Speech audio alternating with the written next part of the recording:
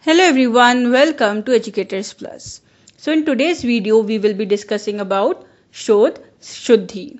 So basically, it is a plagiarism detection software and this service is being implemented by Information and Library Network InflibNet, which is an inter-university center of UGC.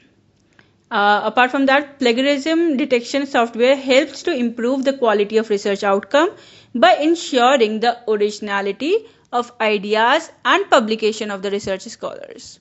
Initially, about 1,000 universities or institutions, including central universities, centrally funded technical institutions, state public universities, deemed universities, private universities, and inter-university centers and institutes of national importance are being provided with this service.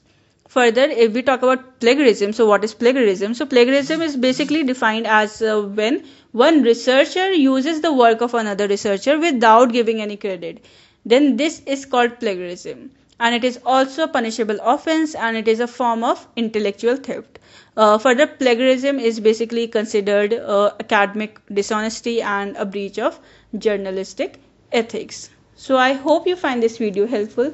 Then please do like, share and comment and stay tuned for the more upcoming videos. Thank you.